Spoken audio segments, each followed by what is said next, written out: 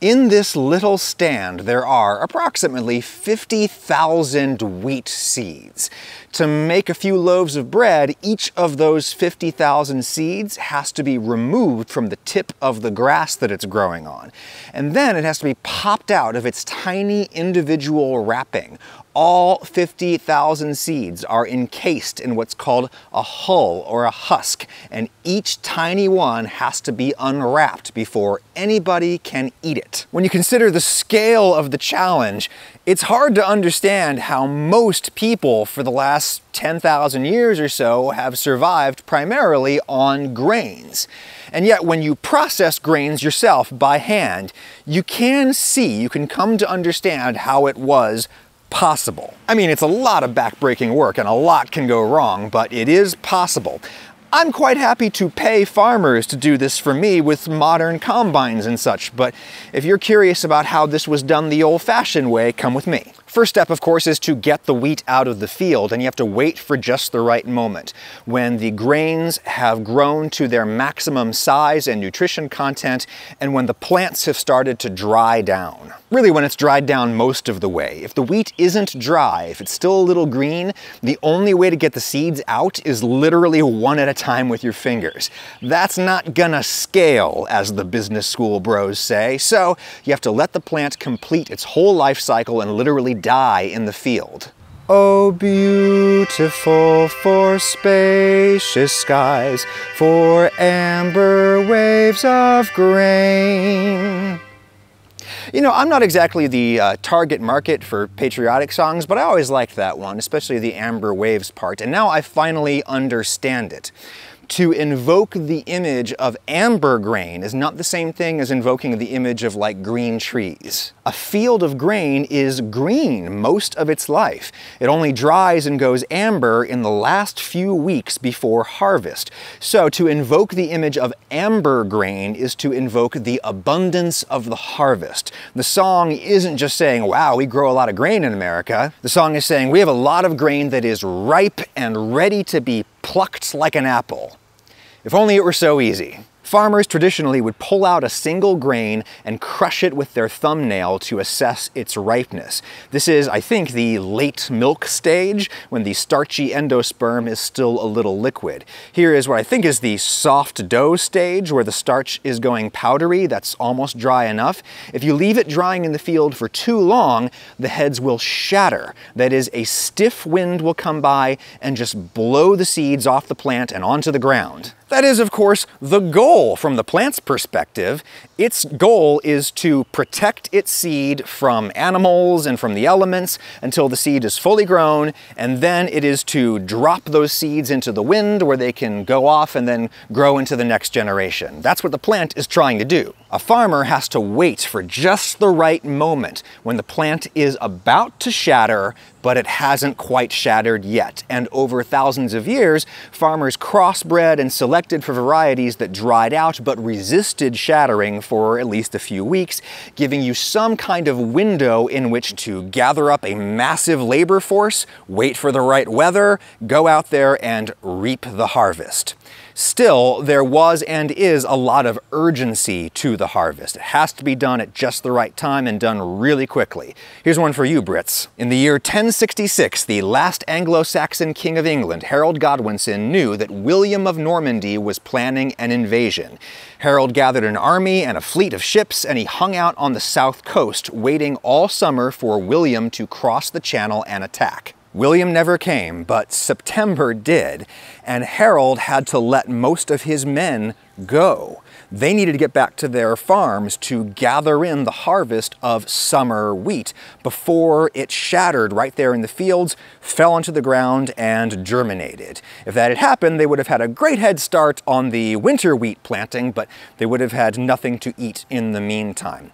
What's the point of winning the war if you're all going to starve? With Harold's fleet disbanded and his army elsewhere, William was able to cross the channel, establish a beachhead at Pevensey, and the rest is history, which you could learn about on Audible, the sponsor of this video.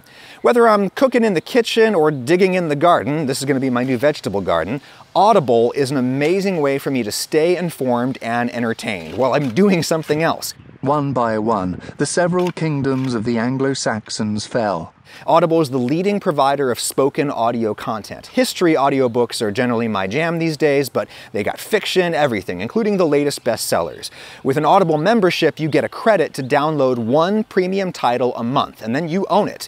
You also get unlimited access to the Plus catalog, which is basically everything beyond the latest bestsellers, all the back catalog stuff, plus Audible original programs, guided fitness and meditation, ad-free versions of top podcasts, unlimited access to all of that with your Audible membership. New members can try it for free for 30 days with my link in the description, audible.com/Adam Ragusea. Or you can text Adam Ragusea to 500-500. Try Audible for free for 30 days with my link in the description. Thank you, Audible. Imagine if ancient people could have listened to books while they reaped the harvest. I suppose it would have been noisy, as the harvest was an all-hands-on-deck affair. You need a huge crew out there with sickles. A sickle, of course, is this curved blade, and you kind of swipe at the base of the straw, and the sickle gathers up the straw into a nice tidy little bunch before it then cuts them off at the base. And then with the other hand, you grab that little bunch and there you go. You have a nice tidy what's called a shock of wheat. When the Soviets were choosing a farm implement to represent the rural peasantry in their alliance with the industrial proletariat, the sickle was the perfect choice, way better than something like a plow. As we discussed previously in the part 1 video that is linked in the description, planting wheat is actually not that much work. If I'm a landowner, I can plant my own grain field myself, or maybe with my sons, or with a small group of hired hands. Once it's time to harvest the wheat, however, you need a giant crew of people to get down on their hands and knees with scythes. This is one reason why it behooved landowners to maintain a perpetual landless underclass who would show up and do the job at exactly the right time. The sickle is the tool of those poor bastards. No wonder they eventually stood up and reaped the bourgeoisie's heads instead. I could not use a sickle, though, myself, because my wheat had lodged or fallen over. We talked about this last time, how important it was that in the 20th century, people invented these modern semi-dwarf wheat varieties that will not fall over. If the wheat is lodged in a tangled mass on the ground, really the only way to get it up is to reach down with a knife or clippers or something and cut a few stems at a time. Then you gotta straighten them out and then stack them up into neat little shocks, pretty much one at a time. It took me half a day to get my little stand harvested, and boy did my back hurt at the end. Oh hey, check it out, oats! I planted the only wheat I could find, which was just a bag of animal feed wheat, and it was clearly a mash of all kinds of random things, including oats. Oats have these kind of elegant dangly heads, and the seeds inside are super long and pointy before they are steamed and rolled flat into instant oatmeal. Time now to thresh the wheat, that is to knock the seeds off of the straw, to shatter those heads. One precision method that I've seen for this is to put your shock head first into some kind of sack. I'm using a pillowcase. Then you bash the heads like they owe your boss money. You like to play the ponies, huh? Then theoretically, you can just pull out the bunch of decapitated straw and your shattered wheat is contained in the sack. I got hardly anything by using this method, and I got the feeling I was going to expend more calories than I created. The problem was that it wasn't dry enough. I needed to dry or cure my wheat until it was brittle enough that those heads would just break apart much more easily. Farmers traditionally did this out in the fields in rows of cut straw called windrows, or maybe in stacks of shocks with their heads up where they won't get wet and start germinating in the ground. I just laid my crop out on my front walkway and let them dry in the brutal southern sun, which it did. This also had the advantage of killing or driving away the thousands and thousands of aphids and other bugs who had infested my wheat. They were all gone after a week of drying, and my wheat seemed like it would shatter much more easily.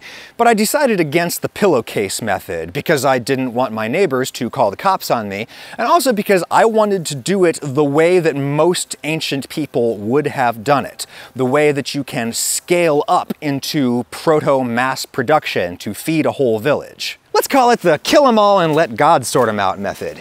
You just bash up the wheat on a piece of flat ground known as a threshing floor. You smash it, you step on it, you throw it around, whatever. Just cause as much destruction as you can right down there on the ground. The most effective technique that I found was to grind everything against the ground with my hands, though I got a lot of splinters in my hands doing that because each grain is connected to a long hair-like thing called an awn, that is the wheat's beard. If you look really closely, those hairs are like serrated knives. These are supposed to help the seed kind of hook itself into the ground and get established. But I still have a lot of these little guys embedded in my skin. You can see why people invented all kinds of tools for just smashing the wheat on the threshing floor. And once you have completely pulverized it, you sweep it up with a broom. And where, historically speaking, would you have gotten a broom? The seeds are way heavier, smoother, and smaller, so they sink to the bottom of that pile as you sweep. You can just lift the straw up off the top and stack it. And right there you can see why grain agriculture historically went hand in glove with animal agriculture.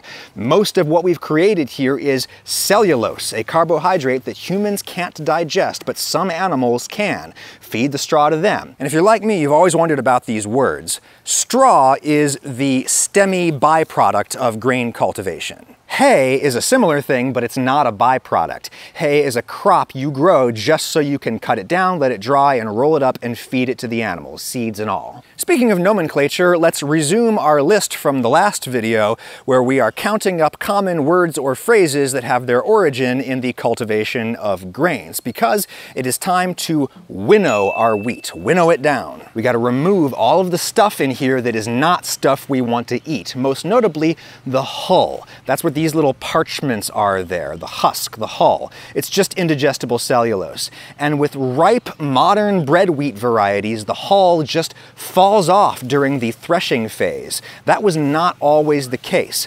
Dr. Catherine Zabinski of Montana State University writes about this in her book, Amber Waves, The Extraordinary Biography of Wheat. The earliest wheats that were used, emmer and einkorn, they had one more thick protective layer that you would first have to use something like a mortar and pestle and pound it off. Or, you know, you could soak them and you could char them over a fire, and then they would more easily pound off. And then what you would have left is that hard seed.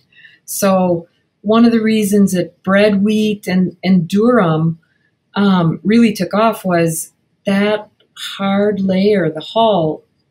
It's still present, but they're really fragile. Like it's just easily dropped. You don't have to think too much about it. You do have to think about how you get it out of your pile, but this part is surprisingly easy. Traditionally, you would wait for a windy day, then you would just throw the wheat into the air. I didn't have time to wait for that, so I got out my box fan and dropped the wheat in front of it. The heavy aerodynamic seeds fall straight down, while the papery hulls and tiny bits of straw just blow away. It's really pretty remarkable. You have to do it several times, but very gradually you separate the wheat from the chaff. That chaff is also considered high-grade animal feed. And there's also probably a lot of stray seeds just hanging out there on the threshing floor. Rather than let them go to waste, you could bring your chickens over and let them glean the threshing floor. Let them eat whatever you can't eat so that you can then eat them. Works. I still have lots of big pieces of straw and maybe some rocks and stuff in there, so I needed to winnow this down further. A pizza screen was the perfect filter for getting out anything bigger than a kernel of wheat. And then I used a sieve, a fine screen, to get out anything smaller than a kernel. Look at all that sand from the threshing floor, yikes. My yield from a 50 square foot stand of wheat was almost 4 pounds of whole grain wheat, which is not bad, though keep in mind you'd have to set a lot of that aside for planting the next crop. The easiest way to eat all of those grains would be to boil them into a porridge. But you gotta remember that humans started eating grains long before they invented water and fire-safe vessels in which to cook food, cook wet food. So really their only option was to grind it down into a digestible powder, flour. Historically, this was an incredibly laborious process involving stone tools that I was not up for, so blender. You can't get as fine a grain with a blender as you get with real milling tools, but that's not bad. Coarse ground whole wheat flour, the original flour for the original bread. As I was kneading it, I could tell that I had very little gluten in there, the proteins that make doughs and breads stretchy and elastic. This means I might have gotten some soft wheat in my feed bag as opposed to hard wheat, high protein wheat for bread making. It may also mean that much of what was in that bag was actually barley, a grain that is virtually identical to wheat but has a lot less gluten. Anyway, this loaf was pretty crumbly, not very fluffy or chewy, and speaking of texture, it was full of sand from my front walkway. Edible, but pretty disgusting. Historically, how did people winnow out all of the sand and dirt from their threshing floor? They didn't. Their teeth were terrible. They had pocked teeth all the time. And think about this, if you actually, instead of putting it in your blender, which doesn't fall apart when you use it, you had one rock that you used to grind your seeds on top of another rock, they had, little rock fragments mixed in with their wheat all the time.